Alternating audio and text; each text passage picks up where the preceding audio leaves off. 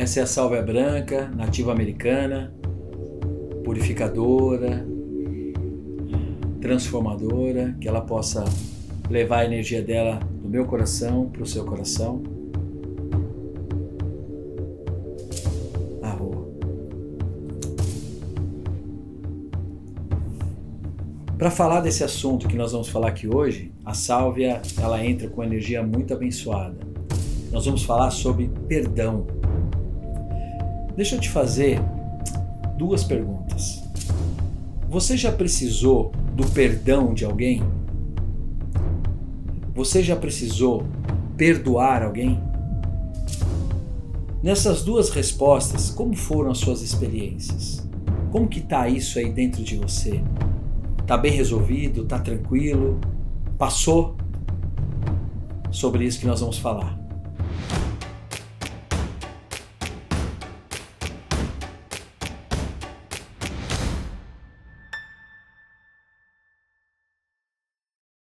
Mitakuye Oyasin, que você seja bem-vindo. Esse é o canal Voz dos Elementos e é uma honra receber você aqui. Se você não é inscrito ainda no canal, inscreva-se, acione esse sininho aqui para você receber todas as nossas aulas, nossos vídeos. Tenho certeza que vai acrescentar muito no seu caminhar. Eu sou Vitor Hugo, sou um facilitador xamânico, tenho na minha história de 28 anos uma grande ligação com os nativos americanos. E eu venho trazendo ao longo desses anos muitas informações, muitas belezas, muitas bênçãos para a minha vida e para a vida de todos aqueles que sentem esse chamado. Bom, seguindo aqui então a nossa história sobre perdão, né? Você está aí na vida, está fazendo todo o seu processo acontecer, né? A sua existência, a sua jornada, e com certeza em algum momento você vai se deparar com essas duas situações.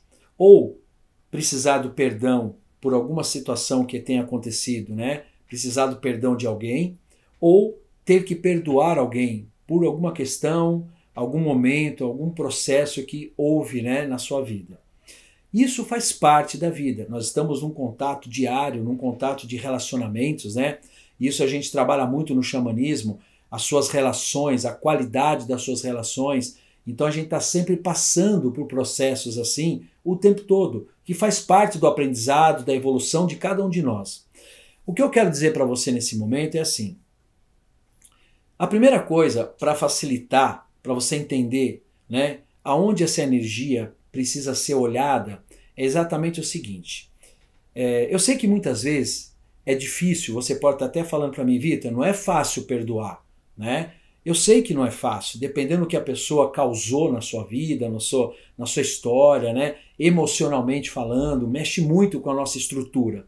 Mas pense o seguinte, quando você começa a pensar, por exemplo, né, a trabalhar o perdão na sua vida, você começa a tirar um peso, sabe? Uma mochila cheia de paralelepípedo que está aí muitas vezes carregando durante anos, né, dentro da sua história. Então, quando você começar a analisar desse ponto de vista que eu quero te mostrar, talvez ajude você a entender por que não vale a pena não perdoar, tá? Olha só, quando a gente fala em perdão, se você dividir a palavra perdoar, né? Perdoar, ou seja, você doar essa energia para o universo, doar essa energia, sabe, para ser diluída, para ser transformada pelo universo. E aí você deixa embora, deixa partir aquilo que está dentro de você te machucando, né? Porque muitas vezes, quando a pessoa não perdoa, ela está ali presa com aquela outra pessoa, mesmo que não esteja junto, mas energeticamente existem filamentos que nos prendem. Então, a pessoa não está nem aí muitas vezes porque ela causou em você. Está vivendo a vida dela, né? Está na praia agora, curtindo a vida, e muitas vezes você está aí machucado ou machucada, né, com aquela coisa aí dentro, aquele rancor pegando. Mas Vitor, você não sabe o que ela fez. Eu imagino que seja algo que tenha te machucado profundamente, mas não vale a pena, tá? Por isso a importância de você começar a pensar seriamente em soltar essa energia e cortar esse filamento energético. Por quê? a pessoa continua se alimentando e se nutrindo de você energeticamente, quando você não perdoa. Então é uma questão de inteligência espiritual você soltar. E olha só, presta atenção no que eu vou te falar. Quando eu falo de você soltar essa energia, de você perdoar, eu não estou falando para você ir lá e comer pizza com a pessoa depois, tá? Isso seria um absurdo, seria pedir muito. Eu não estou falando isso, tá? Eu não estou falando para você ter relacionamento com a pessoa, tá? Eu só estou falando para você se libertar dessa energia que não pertence mais a você. E com isso você solta esses filamentos que estão prendendo você, tá? Pensa assim, a pessoa, independente da atitude dela, o que vale nesse momento é a sua atitude, tá? E é você que vai fazer essa libertação ou essa liberação de energia. Por quê? Quando a pessoa tem dentro dela, e esse é um segundo fator importante que eu quero falar para você, quando a pessoa tem dentro dela uma mágoa, né? Olha a palavra mágoa. Má, água. Entendeu? Água má. Ou seja, uma água ruim dentro de você. E o que uma água ruim dentro de você pode causar? Vamos lá. Você vê, por exemplo, um lugar assim que tem uma água parada. Sabe um lugar assim que tem uma água parada? Por muito tempo, ela começa a fazer o quê? Ela começa a apodrecer. Ela começa a cheirar mal, né? Ela vai criando uma camada de bactérias, limbo, né? Ela começa a ficar ruim. Esse é o ponto. Mantidas as devidas proporções, numa metáfora dessa, quando você tem dentro de você uma água ruim, uma má água, né? Isso começa a contaminar você. Isso envolve a tua energia, o teu campo energético, envolve a somatização para o teu corpo físico de uma doença, tá? Por exemplo, a mágoa, ela pega muito os pulmões, né? Então a pessoa começa a ter algum tipo de problema nos pulmões, porque lá dentro dela ela tá machucada. E se ela não olhar para isso, sabe? E quando eu falo isso, gente, é muito sério, sabe? Se ela não olhar para isso com maturidade, com alto amor, ela deixa aquela energia lá nos pulmões dela machucando cada vez mais, tá? Então é importante você olhar para você com alto amor, com maturidade, com discernimento e falar, não, peraí, isso já me machucou, isso já não foi bacana, aquela sensação, aquela experiência. Agora eu ainda vou continuar com esse resíduo dentro de mim? Não, eu não vou continuar. E aí você começa a limpar isso, começa a soltar.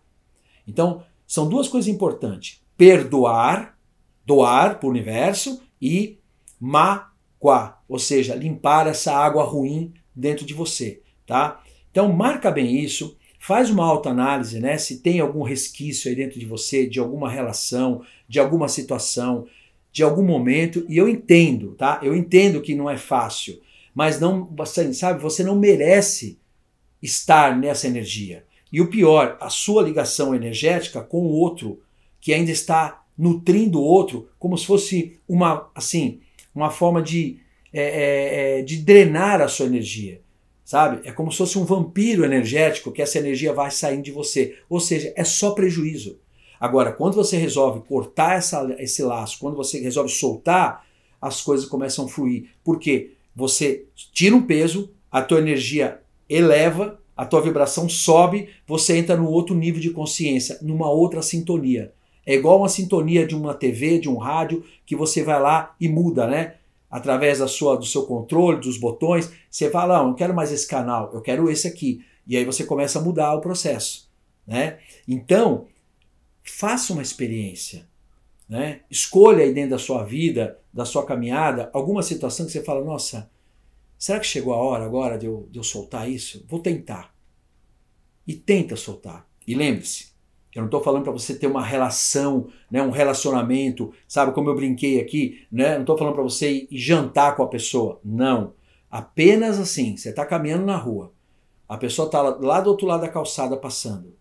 Você, sabe, rapidamente dá aquela olhada para a pessoa caminhando e sente que não tem mais nada.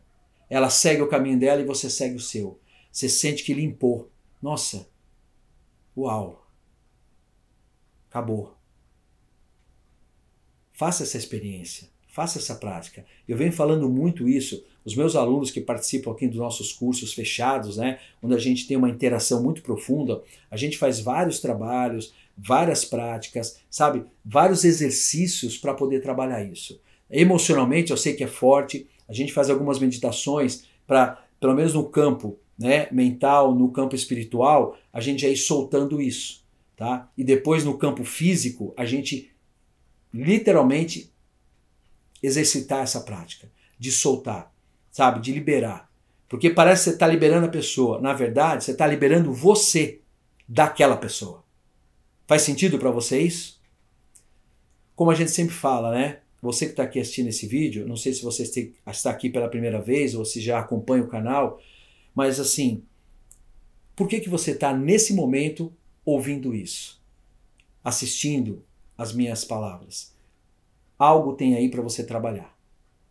Então, sente isso como um sinal, como um chamado mesmo, para você fazer uma mudança, para você fazer justamente, sabe, um fechamento de ciclo e você seguir uma nova história e uma bela história, porque você merece.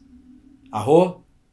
Vamos juntos? Escreve para mim o que você sentiu das minhas palavras, se fez, sabe, assim, se ressoou dentro de você, se você já teve uma experiência dessa do que eu estou falando, é muito bacana a gente fazer essa troca. Curta o vídeo para aqui para o sistema do YouTube entender que esse vídeo está fazendo sentido para as pessoas. Tá? Então é importante a gente interagir, não é só assistir, fechar o celular, fechar o computador e falar, nossa, foi muito bom. Demonstra isso, não só para o Vitor, para o Voz dos Elementos, mas para todo esse sistema aqui da tecnologia, porque a gente vai criando uma história maior e melhor. Eu queria muito, de verdade, eu vejo às vezes alguns canais aí do YouTube com milhões, né, de pessoas inscritas e a pessoa ela está lá passando algo muitas vezes que nem toca muito a questão interna do ser humano. Mas eu entendo, né? As pessoas gostam, as pessoas se identificam, faz parte da vida. Mas o que eu quero é que também um ensinamento como esse também, sabe, cria assim uma grande energia de chegar a muitos corações. Porque eu tenho certeza que essa autorreflexão que eu convidei você para fazer sobre o perdão, sobre mágoa, né? Eu tenho certeza que isso vai assim, engrandecer e curar muito a sua caminhada. Ahow? E dessa forma, esperando aí você digitar, você interagir comigo, mais um pouquinho aqui dessa energia, dessa sálvia branca nativa americana, que ela possa levar essa purificação onde você estiver. Fecha teus olhos e sente essa energia e sente essa grande bênção.